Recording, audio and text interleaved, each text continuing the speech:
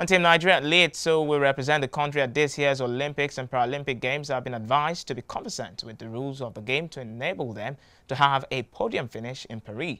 Speaking on the topic, Olympic spirit and global pace, the lead speaker, Prof. Clement Fasan of Lagos State University, commended the organizers of the seminar, noting that the event coming in an Olympic month will get the athletes adequately prepared for the challenges ahead.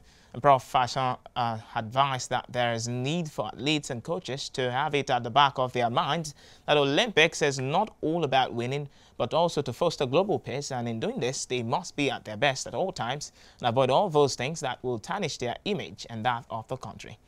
He also reminded them to be mindful of their nutrition, training, schedule, constant change in the rules of the game, and to try to, as much as possible, be at their best at all times. When it comes to Africa, can I be honest with you? I've seen it working in Gambia.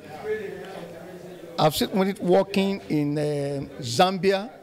Okay, I've seen it working in Nigeria here. Like I said, to be modest, I'm the first IOC coordinator for Olympic value education. And we have taken it to every part of the country. As at now, the Nigerian Olympic Committee, through Mrs. Kemi Obadina and Professor Moromfolu, they are championing that one now.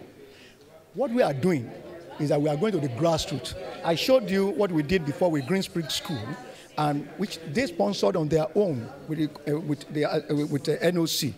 If we start from our young ones, it's going to go a long way. So that is our own homegrown intervention we are recommending. Start from the youth. Let them imbibe the Olympic spirit. It will affect them not only in the field of play, it will affect them in their classroom. Like we said, Youth Olympic Games in 2010 by Singapore.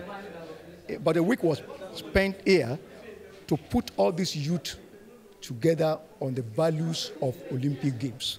So they went there, and you cannot see cheating there, or you want to cheat. And what we are trying to say in essence is, you can see an athlete fell down on the road.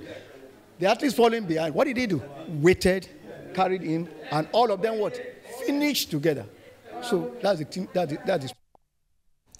Individuals including powerlifter Lucy and GK, who will be attending our 7th Paralympic Games, were honored by the Director General of the NIS, Professor Adewale Morunkola. And the seminar was organized by the National Institute of Sports in conjunction with New Star Communication.